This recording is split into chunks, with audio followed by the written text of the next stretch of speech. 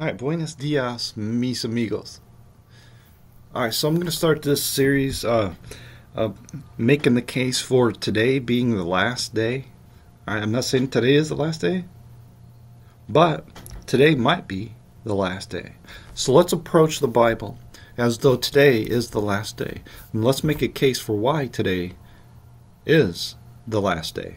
Alright, so typically what I like to do is show the spirit of error and then show the spirit of truth. Alright, so I'm just going to play a short clip here. Better make today count. According to some predictions, tomorrow will be the end of the world. All right, this is a phenomenon we've heard about time and time again, and although it has not come true yet, it's something that never seems to go away. Sharon Crowley takes a closer look at why we are so obsessed with the idea of doomsday. I've also been told that the 24th of September 2022 will be the end times or the Great Awakening. If you haven't heard, check out social media. Conspiracies abound. The end of the world is coming sooner than you think.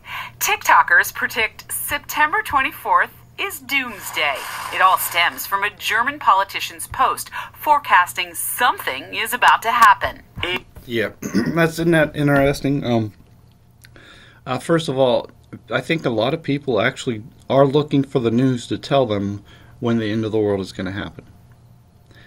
They view the television as a prophet of God and the words of God. And that's what I think.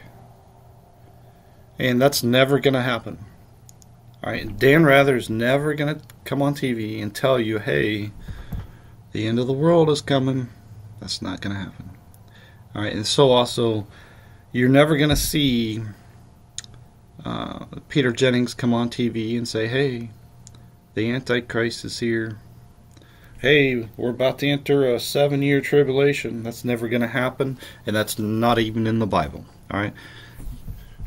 That's never going to happen. That TV is nothing but lies. And I'm being serious about that. Now, if you want the truth, all you have to do is look in the Bible. And so let's get into the truth. Let me make the case for today being the very last day. Alright, first of all, in Matthew 24... you know, the disciples come to Jesus and they ask him privately, saying, what shall be the sign of thy coming and of the end of the world? So they're curious, just like me, I'm curious. When is this world coming to an end? I can't wait. Really, I mean, I can. I'm going to make the most out of each and every day, and I'm going to enjoy each and every day. It's easier to do so knowing that, hey, this wretchedness, filthiness is not forever.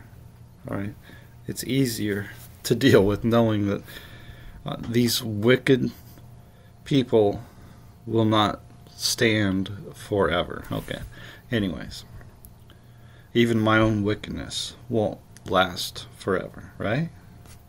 Because I'm just as guilty as anybody else. But glory to God and thanks be to God, we have eternal life in Christ Jesus, right? And we look forward to a world where there is no sin, no death, no sorrow, no crying, no more pain. All those things will be done away with. So we got hope for something much, much better. But while we're here, it's interesting to me that when you look at this, when you look at the Bible, when you read the Bible and believe it, and you see it, you see that today could be the day. There's nothing holding us back, right? And in particular, the very first thing Jesus says when he's asked about the sign of his coming and of the end of the world, he says, take heed that no man deceive you. For many shall come in my name, saying that I, Jesus, am Christ, and shall deceive many. The very first thing. So this is going to get worse and worse and worse. People saying they believe in Jesus and deceiving. Deceiving themselves and deceiving your children, their children. Deceiving many. Alright, if that's true, and today's the last day, then you take a look at all the churches in your area. And you see these big mega churches. Maybe you've got some churches with over 100 people, over 500 people, over 50 people. And all those churches, every single one of them, are all full of deceivers. What if that's true? Are you sure that that's not true? I mean, you can't know who's saved and who's not saved. Can you? Think about this. Jesus is saying, I mean, if you believe Jesus, you believe him, don't you? He says that many will come in my name, saying that I, Jesus, am Christ, and shall deceive many. Right?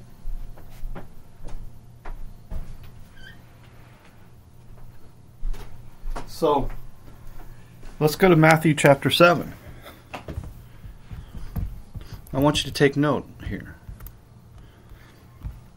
Jesus says, not everyone that saith unto me, Lord, Lord, shall enter into the kingdom of heaven, but he that doeth the will of my Father which is in heaven. Many will say to me in that day, Lord, Lord, have we not prophesied in thy name, and in thy name cast out devils, and in thy name done many wonderful works? Then I will profess unto them, I never knew you. Depart from me, ye that work iniquity. These people that he's talking about are people that say they believe in Jesus Christ. And not only do they say they believe in Jesus Christ, they prophesy, they teach the Bible. They teach things of God in the name of Jesus Christ. So, that's what's going on in the churches, right? How do you discern? How do you discern who's really saved and who's not? Well, and I asked this question to an elderly gentleman a few weeks ago. His response was, "You shall know them by their fruits." Okay. You shall know them by their fruits here. Wherefore, by their fruits you shall know them. Oh, that's mine the same. I could have just went like this. Okay. Alright. Beware of false prophets, which come to you in sheep's clothing, but inwardly they are ravening wolves. You shall know them by their fruits. This is speaking of false prophets. Right. And then, what's the other one here? Wasn't there another one? Well, anyways. Go up here. Anyways, here. I want to make this clear. I don't want to leave anything to doubt, right? Don't want to leave anything to doubt. So the fruit of the Spirit is love. What are you doing? Oh, for crying out loud. Okay. Galatians 5, but the fruit of the Spirit is love, joy, peace, long-suffering, gentleness, goodness, faith, meekness, temperance. Against such there is no law. Alright, so now to me it's just interesting. Okay, so you can't know who is saved or not saved. When you talk about love,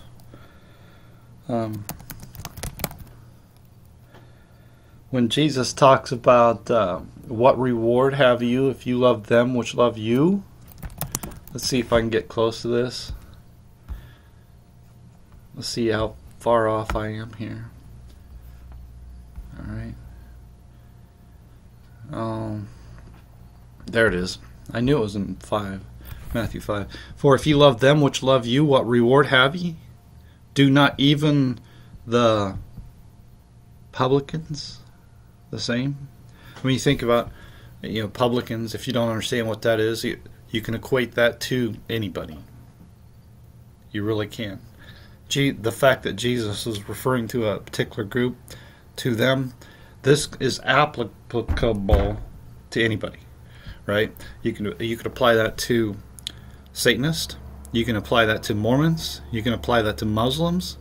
You can apply that to, fans of the New York Yankees or fans of the Chicago Cubs. They love those that love them, right? There's no reward. There's nothing special to love somebody that loves you. There's no reward in that. And so this is why he teaches us to love even them that hate you and despise you. Love even your enemies. Love your enemies. Bless them that curse you. Do good to them that hate you, and pray for them which despitefully use you and persecute you. That's love that can only come from above. All right. So,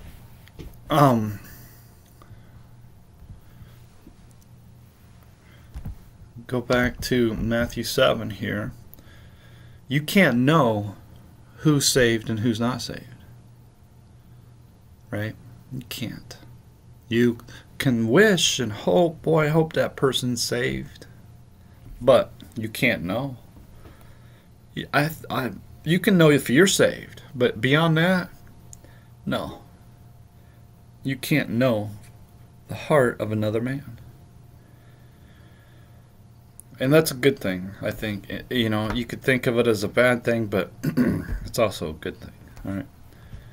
So, here we have people teaching the Bible in the name of Jesus Christ and casting out devils, helping them with their drug addiction, their alcoholism, their sexual immorality, cheating on their wife, marriage problems and all this and that, anger issues and all sorts of whatevers. Casting out devils in the name of Jesus Christ. All right? And they do many wonderful works. They do a lot of good things in the community. In the name of Jesus Christ. No question about it. And then will Jesus profess unto them, I never knew you. I never knew you. Never knew you.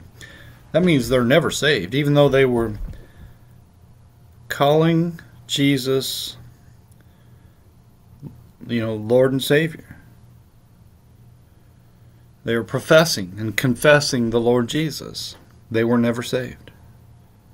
They were teaching in the name of Jesus, doing many wonderful works, and they were never saved at any point. Why is that? Well, the reason why they were going to church and doing all these good things is because they wanted to present themselves as good people. It's pretty simple, isn't it? They wanted to present themselves as worthy to receive the kingdom of heaven. But they're not. None of us are. We are all 100% at the mercy of God. We're not in control. We can be as good as we can possibly be, and at the end of the day, it doesn't matter, because it's all that matters is what God chooses. He either chooses us or He doesn't. The only thing that we can do is believe on the Lord Jesus Christ. Now, these people here, they don't believe in the Lord Jesus Christ. They believe their good works are going to make them worthy enough for the kingdom. You see the difference? If you don't, you're probably not saved. Okay. As for me, for example, I came to a point in my life where I knew I couldn't do it. I can't do it. I'm a miserable human being, and I've got no chance. I got no chance for eternal life, to make it beyond this life. I got no chance. And I can't even be a good person. I'm trying, I try. I can try, but I'm not. I need a Savior. I do. And you got to give it all up. And you got to just say, whatever it is that you're holding on to, it's not worth it. Just give it all up. Throw it all away. And just believe. That's it. Believe in the Lord Jesus Christ. That's it. Because nothing in this world is worth holding on to. We've got no chance without Jesus. Okay. All right, so I want you to consider this. All the people in the churches today are not saved. All of them. And that has to be the case if today's the last day. Maybe all is a strong word. Maybe all is not strong enough. All right, let me make the case. All right, let me make the case. I just gave you an example of people saying they believe in Jesus, saying that Jesus is the Christ, and deceiving many. And here's an example of people saying, Lord, Lord, and teaching and casting out devils and doing many wonderful works in the name of Jesus, and they're not saved. Right? Now I want you to consider this. In the days of Noah. In the days of Noah. All right, in the days of Noah, there's what I estimate, and I think it's a fair estimation, is that there's 25 billion people on the earth during the days of Noah, and of those 25 billion, 8 souls were saved. All right, 8 souls. 8 souls were saved out of 25 billion. There's what, 7, 8, 9 billion people today? And of course, the Catholics claim 1 billion, over 1 billion people. All right. And you think when Jesus comes, there's going to be 1 billion people saved? Well, I want you to consider this now, seriously. Think about this. In Genesis 18, Abraham is negotiating with God. God says, I'm going to destroy this place. Sodom, talking about Sodom and Gomorrah in the cities round about, specifically Sodom. All right, so Abraham says, look, Lord, what if there's 50 righteous? You're going to destroy the whole city? What about the 50? Here, I think that's what's going on. No, right there. Yeah. And Abraham drew near and said, wilt thou also destroy the righteous with the wicked? Peradventure there be 50 righteous within the city. Wilt thou also destroy and not spare the place for the 50 righteous that are therein? See, Abraham's wanting to negotiate with God and say, hey, look, don't do that to the 50. Don't do that to your people. There might be 50 in there, and don't do that to them. Don't destroy them. And let me read this. That be far from thee to do after this manner, to slay the righteous with the wicked, and that the righteous should be as the wicked. That be far from thee. Shall not the judge of all the earth do right? Basically saying, that's not right, God. That's not right. Don't destroy the wicked, or I'm sorry, don't destroy the righteous as though they were the wicked. And so the Lord said, okay, all right, I'll work with you on this. if there be 50 righteous within the city, I will spare all the place for their sakes. And so that had to feel pretty good, right, for Abraham to say, all right, God's going to work with me on this. And as Abraham's thinking about it, he's, well, wait a second now.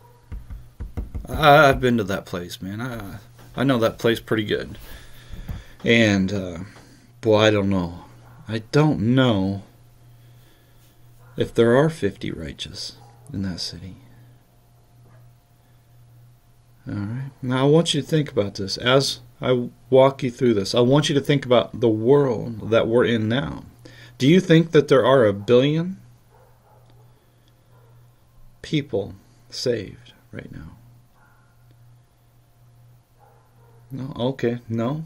All right. Well, how about 500 million? No? How about 100 million? You think there are 100 million people? Saved people on the earth right now? I don't. Not even close. I mean, if there are 100 million people saved people on the earth right now, you forget about Jesus ever coming in your lifetime. There's no way. There's absolutely no way that the end of the world will come right now with that many saved people. Yeah, and I'm using this as an example because I would guess that there was about 30 million people in Sodom. You want to dispute that? I don't care what the scholars say, the experts. That's what I think. There's millions. And you'd consider Sodom, Gomorrah, and the cities around about, well over 50 million people. I think this was a lot of people. And there's no reason to think that there wasn't a lot of people, because population can grow very quick. And I'm not going to go through that, but I've gone through it before. I've walked you through how you can have over 200 million people. You can go from 2 to over 200 million people in 100 years. Easy. I mean, and then you go to another 100 years. The numbers get ridiculous. All right. So I don't want to hear no. I'm not buying anybody that says, well, there just wasn't that many people back then. I'm not buying that at all. And I don't want to get into the whole thing. I would like to get into the whole thing about population and how there too many people are dying today. Something's going on.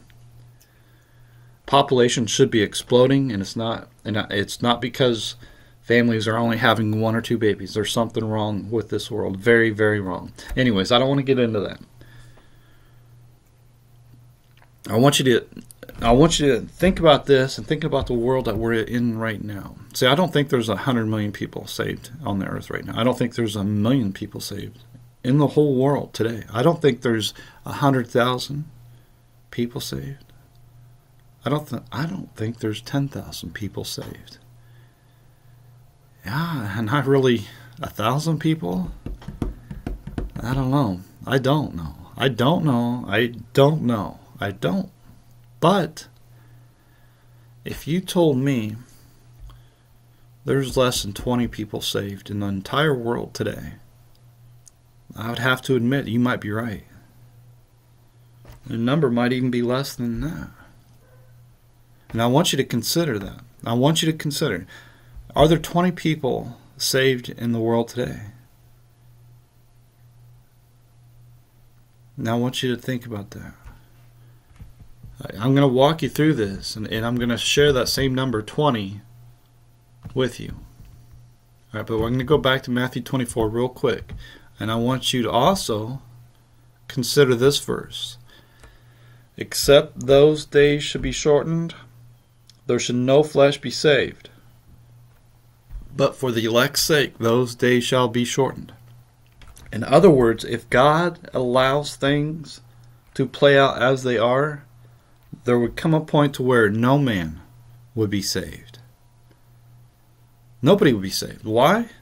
Not because of wars and famines and earthquakes and all that sort of stuff. It's because of all the deception that is in the world. And because of the lack of faith. People would rather believe in the deceivers rather than God Almighty. And isn't that what we see today? That's what I'm seeing. So I don't even know if there's 20 people saved today. But I want you to think about 20 people being saved. Are there 20 people saved in the entire world of all the languages and all the countries all around the world? Are there 20 saved? Again, you don't know who's saved. But you ought to know if you're saved. You ought to know if you have eternal life right now. You ought to know if God has given you the judgment of eternal life. You should know that. Excuse me. Alright, so let's get into this.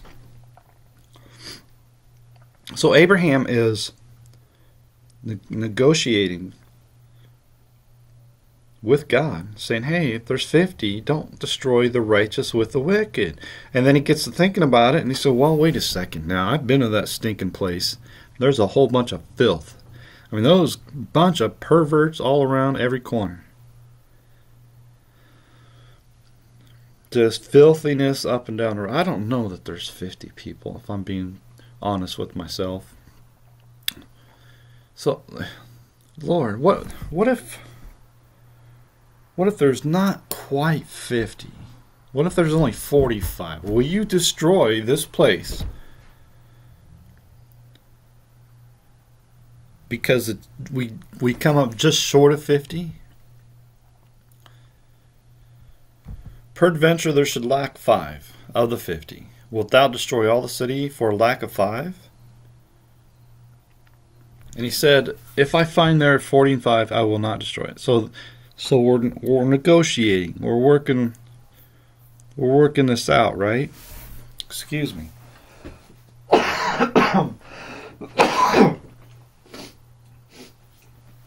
Oh my goodness. Okay. So the more Abraham thinks about it, the more he realizes, man, I'm just not real confident that there are 45 people. And so he says, well, what if there's only 40? And the Lord says, okay, if there's 40, all right. And then and Abraham starts getting nervous. He says, well, what about 30? Right? He says, don't get angry with me, Lord. What if there's only 30? Just for the sake of argument. What if there's only 30? And the Lord says, okay, for 30 I won't destroy it. And Abraham, I think he's backpedaling, right? And he's kind of thinking, man, the more and more I think about this, man, there's not hardly anybody righteous that I can think of. I mean, that place is just full of stink and filth. So let's get this number down to 20. All right, so what happens? God says, okay, all right. If there's 20, I won't destroy it. See, God's not hard to work with. Right? And finally, Abraham's like, gee whiz, I don't even know if there's 20. I don't even know if there's 10, but I said, Lord, don't be angry with me. Let me speak just this once. So let's say there's only 10. You can't go, you go from 50, 40, 30, 20, 10. You can't really go much lower than that, can you? So even God says, I will not destroy it for 10's sake. And so what happened? I don't know if you guys know. You ought to know. There wasn't even 10 righteous in that place. Not even 10. So are there 10 righteous in the world today? Well, of course there is. Are you sure about that?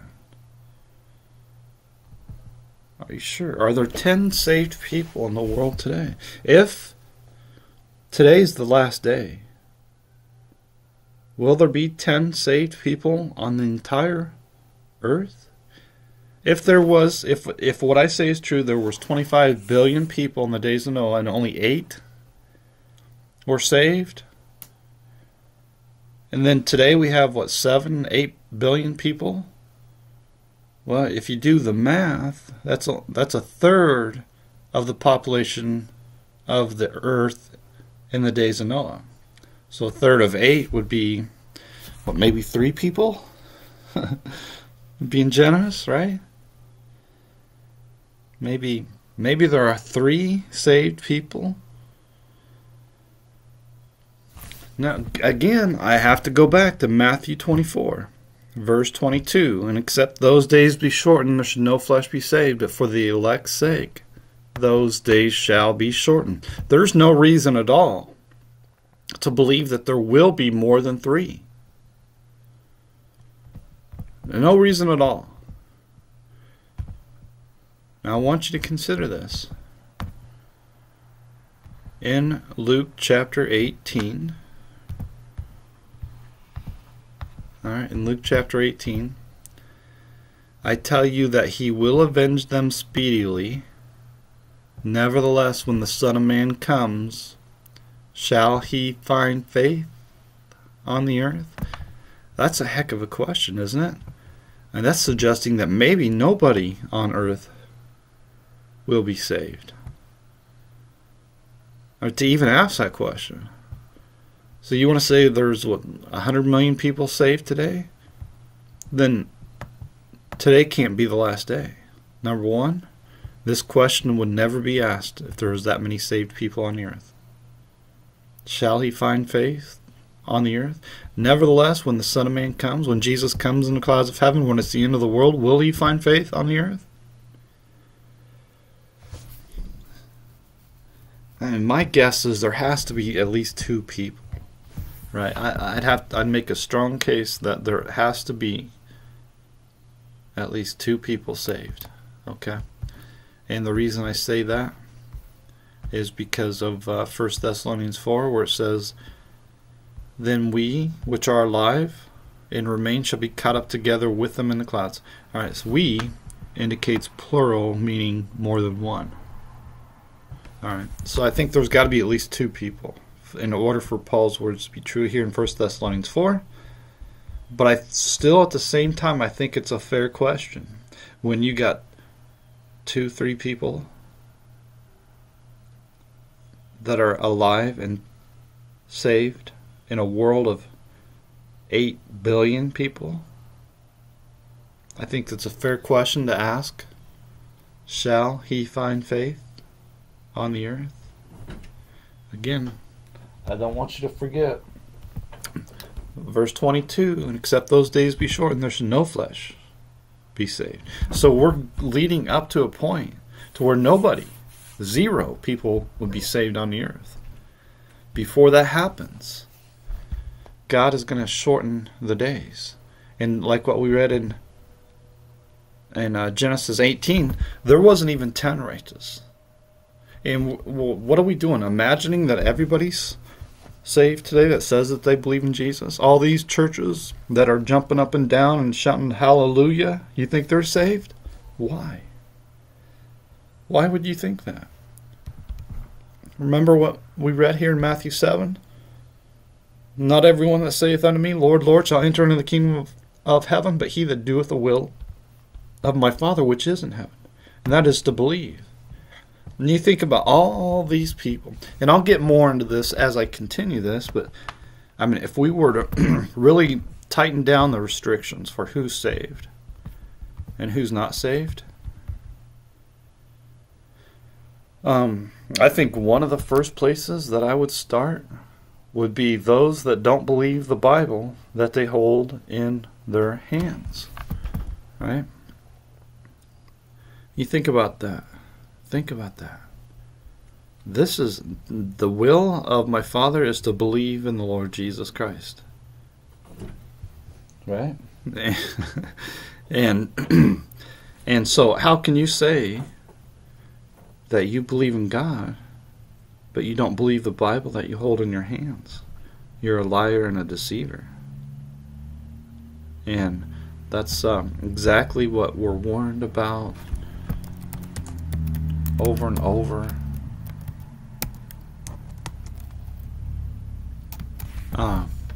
All throughout the Bible, right? Many unruly and vain talkers and deceivers, especially they of the circumcision, for many deceivers are entered into the world, right? For what's the verse I'm looking for? Wax deceive. But evil men and seducers shall wax worse and worse, deceiving and being deceived.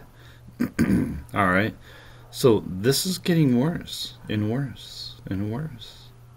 Right, and just like what we read in Matthew 7 and Matthew 24 as well.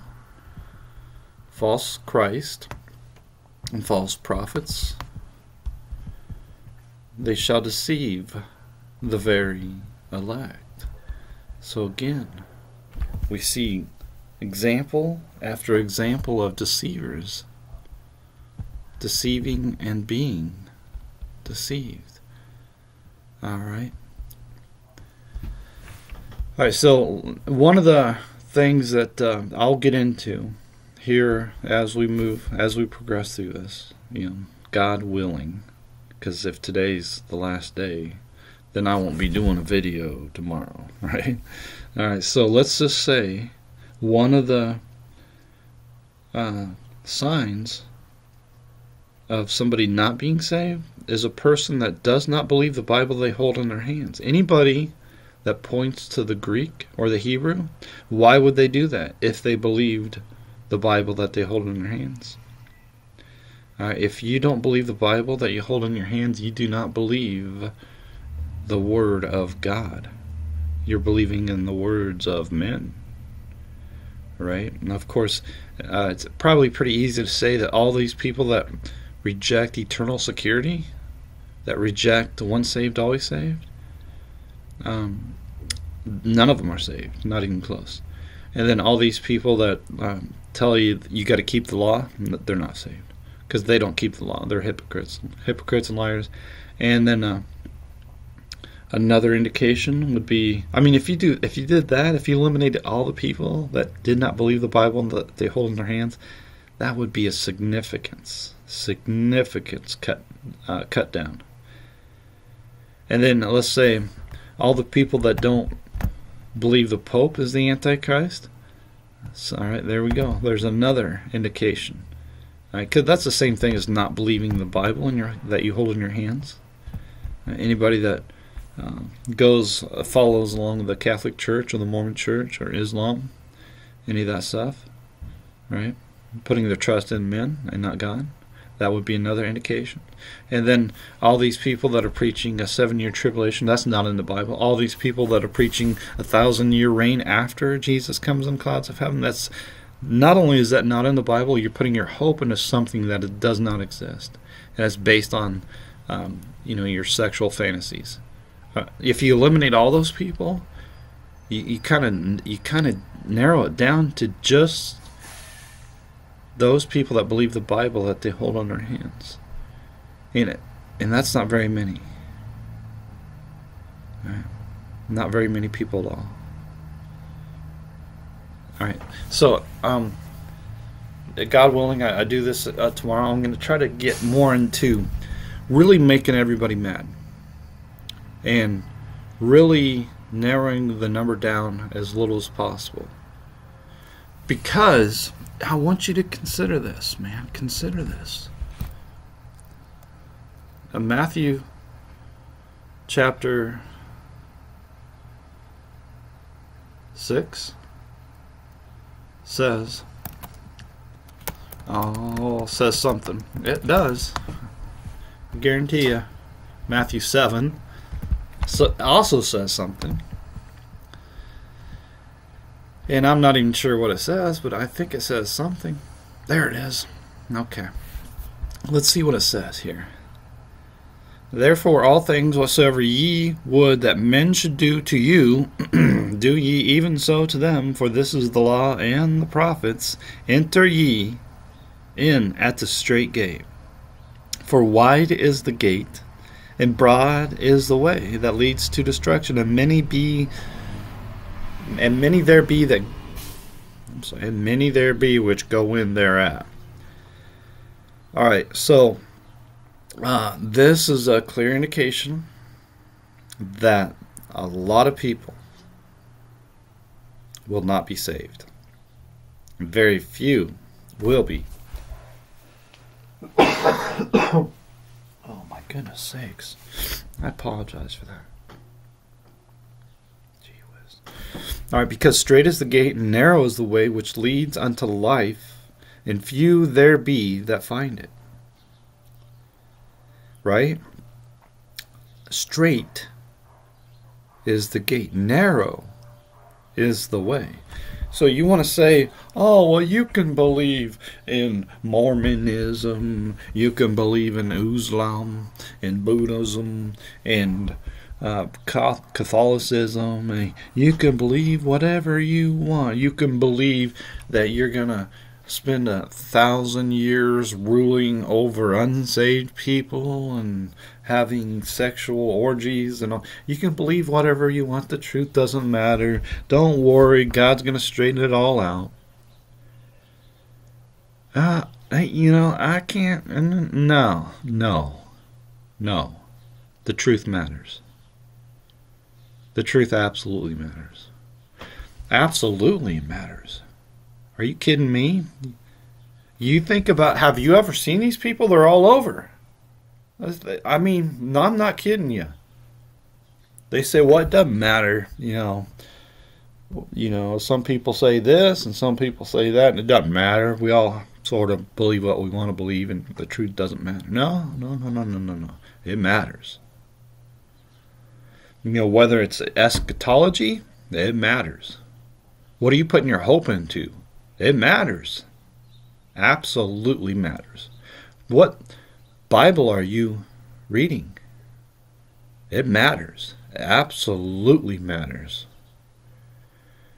And it's all these things that are written in the Word of God, in the book of the Lord. In the book of God. All these things matter. God matters. And I'm not buying it all for a second that it doesn't matter. I'm not buying it for a second that it's okay to be wrong. I'm not buying that at all. It's not okay to be wrong. I recognized that years ago. That's why I believe in the Lord Jesus Christ, because I know I'm wrong and I know it's not okay. Now here comes the devil. They're going to tell me it's okay to be wrong? No, it's not okay. It was never okay. It's never okay to be wrong. And so that's why I want to know what's right. That's why I'm trying to find what's right. I'm tired of being wrong. I want to know what's right. So what is right? Well, what's right is the Word of God. The Word of God, the book of God, the Word of the Lord, the book of the Lord. That's what is right. It comes directly from God. And without that understanding, you're not gonna. How do I say that? Without believing the Word of God, you're not gonna understand. You know, even unto this day, when Moses is read, the veil is upon their heart. Nevertheless, when it shall turn to the Lord, the veil shall be taken away. See, the key is faith. It's always been about faith, believing in God, believing in the Word of God, believing in the Spirit of God, believing in eternal life, believing in the Lord Jesus Christ. You think about how many people actually believe. And I don't think it's that many. I think people are deceiving themselves. And there's no way to know. But the fact of the matter is, if we are in the last days, then there's not very many people saved. If today's the last day, there's no reason to really even think that there's 100 people saved in the world today, if today's the last day. So, look, I don't know what people are holding on to. There's no way for me to know. But whatever it is, let it go. This world's coming to an end. 1 John chapter 3 or 2, somewhere in the Bible, it says, "Love not the things that are in the world. If any man love the world, the love of the Father is not in him. For all that is in the world, the lust of the flesh, the lust of the eyes, and the pride of life, is not of the Father, but is of the world. And the world passes away, and the lust thereof. But he that doeth the will of God abideth forever."